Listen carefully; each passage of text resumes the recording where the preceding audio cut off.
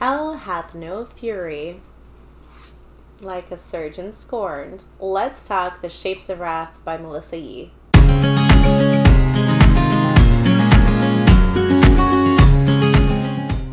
Welcome to Pen to Paper. I am Leah. I was supposed to put this video out last week, but it's here finally this week. Today I'm going to do a single video review for local author friend of mine, Melissa Yee, The Shapes of Wrath. This is the first book in a series called Hope's 7 Deadly Sins, and the deadly sin that this book is centering on is wrath. Isn't that just an awesome title? The Shapes of Wrath, you know, going off the grapes of wrath. I've actually never read The Grapes of Wrath, so I'm not sure how it holds up against the classics, so don't expect it to. I'm guessing this is completely all on its own since this is a medical thriller, which I don't think The Grapes of Wrath have anything to do with. But let's get down to this. So this series is actually a spin-off series or a secondary series from the Hope Cze series. Hope Cze is I read the first book in the Hope Cze series, and then I skipped 2 to 5, and then I read the last few books, so I can't really quite tell you what happens in the beginning of the series. But basically she starts out as a resident, and she has a knack for solving murders, and each murder in the original series is very unique in the circumstances that set it up and deal with different aspects of murder. The last one in the first series was to do with, actually it was kind of a little bit of historical fiction with the, I believe it was the Prohibition era, and there was a ghost involved, and then the one before that I believe was in an airplane, and then the one before that was in Egypt. So all these books are very, very unique on its own, and so is this. This is definitely focusing on wrath as a deadly sin. Hope here is now a resident. She's doing her general surgery rotation with her boss, Dr. Vrack. Now, Dr. Vrack is known for being an extreme bully in the OR against the anesthesiologists, against the nurses, against the doctors he works with, and he's constantly screaming and touching people inappropriately, and he can do it all because he has the power of his name and his background.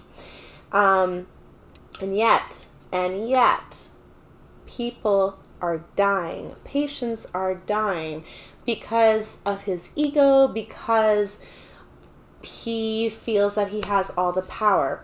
And so this puts Hope in a position where I believe there are 2 deaths overall in the book, but there's a murder, and then there's a hit and run, which sends her on the spiral of trying to figure out who is the murderer.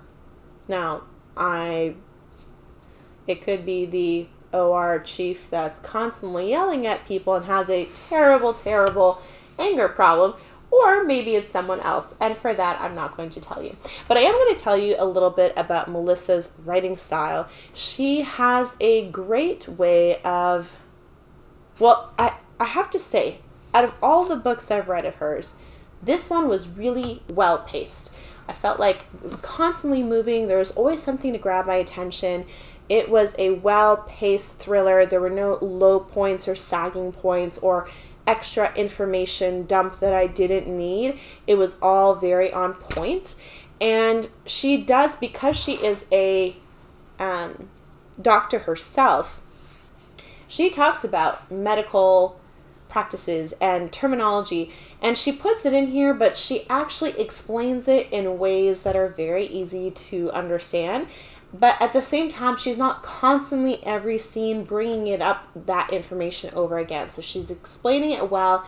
She might throw in a few reminders of what the medical terminology is and what the doctors are actually talking about, but overall it's well explained, and you really do appreciate as a reader, if you don't know anything about the medical field, finding out about what all this terminology means and what are the practices and the types of surgeries and how they go about fixing people in the OR.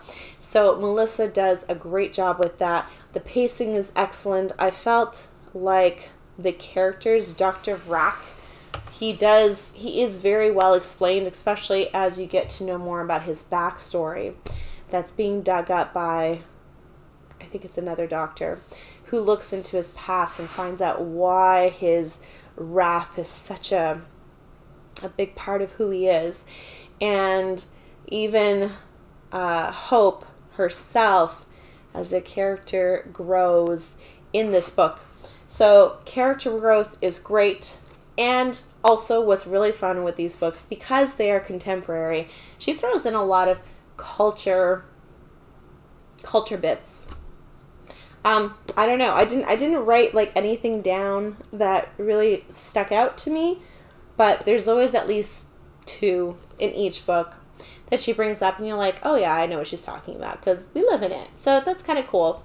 But she brings it up in a way that's very hip and witty, and Hope is very much like that. She's a little self-deprecating, but she's very confident, and but at the same time she's badass, and yeah, so she's a great likable character. Definitely, if you like thrillers, if you are interested in medicine, this is a medical thriller, pick this up, guys. This is a great sizzling read. The Shapes of Wrath by Melissa Yee. I hope that you enjoyed this single book review. Tell me, have you even ever read a medical thriller? And if you have, which one is your favorite so far? Remember, pick this up if you like it, that genre. Take care.